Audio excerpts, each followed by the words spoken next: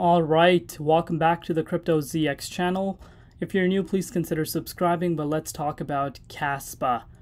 I know the Kaspa community right now have probably a lot of questions.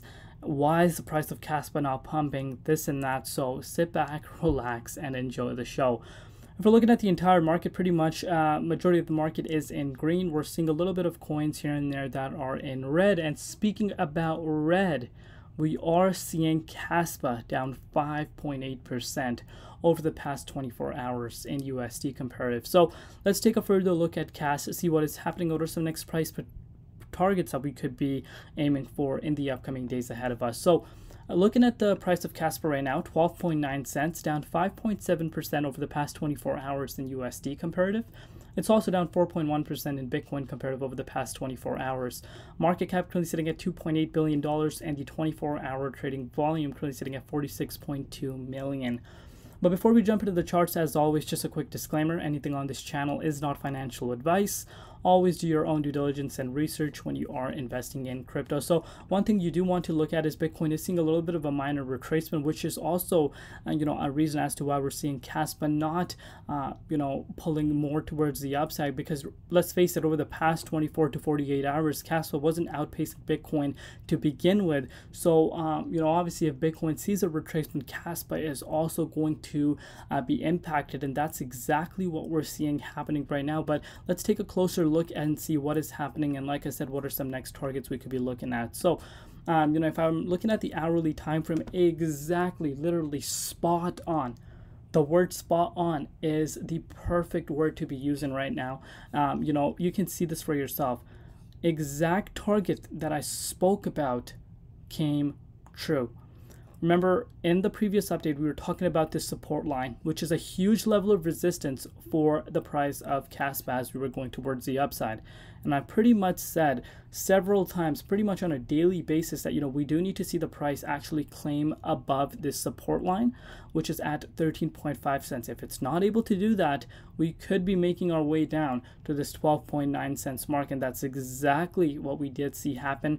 Of course, some of the longs got liquidated, which did impact the price even more. And we did see the price fall down to 12.5 cents, but pretty much, the resistance at the 38.2 Fibonacci retracement level has been the main target that was to be true, and that's exactly where the price is currently trading at. So at this point, let's extend this trend line. Let's extend this. So now this should give you guys a better understanding as to how important the support line really was. Literally after breaking below that support, you can see the price dropped about 7%. And a 7% drop as far as futures trading goes is quite significant. And futures trading is happening right now for Kaspa. And what is happening right now as we speak, a lot of people are locking their profits in. And yesterday I had an argument with, and I shouldn't be having arguments with, trolls that are coming.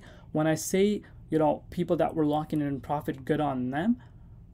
People, the moon boys of Kaspa, take that, and they get personal with it.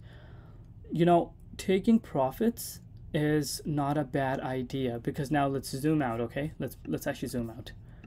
Let's go towards the all-time high. So if you took some profits around that range, you could be picking it up around 20% cheaper. But that's not the point. The main point is, let's say you picked it up and you're up 2 to 3x. And now you are seeing other opportunities in the crypto space and you want to take some profits out and put it into some other coins. That's totally fine. That is totally okay.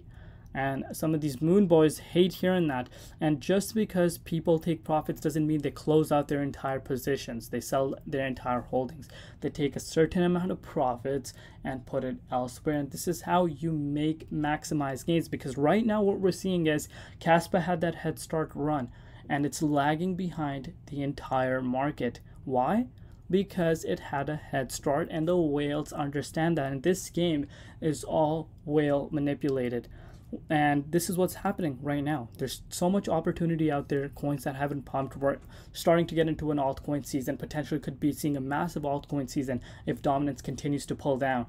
and that is bringing more interest. So people are looking for other opportunities, and that's what's happening with Kaspa. Profit is going out, and let's keep reminding ourselves that on a monthly basis, Kaspa is up 90%, and on the yearly basis, it's up 17x. And a lot of people don't look at these numbers, but overall, long-term horizon, like I've said, the potential is definitely there.